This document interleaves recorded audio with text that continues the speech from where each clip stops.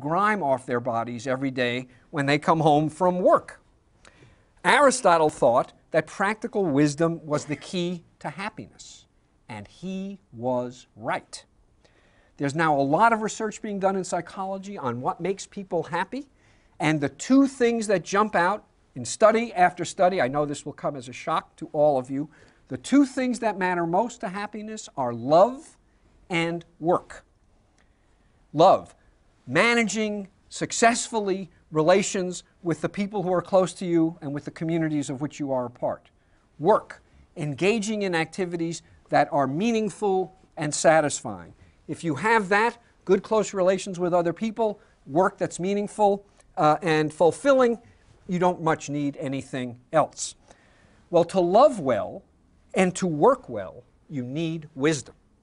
Rules and incentives don't tell you how to be a good friend, how to be a good parent, how to be a good spouse, or how to be a good doctor or a good lawyer or a good teacher. Rules and incentives are no substitutes for wisdom. Indeed, we argue, there is no substitute for wisdom. And so practical wisdom does not require heroic acts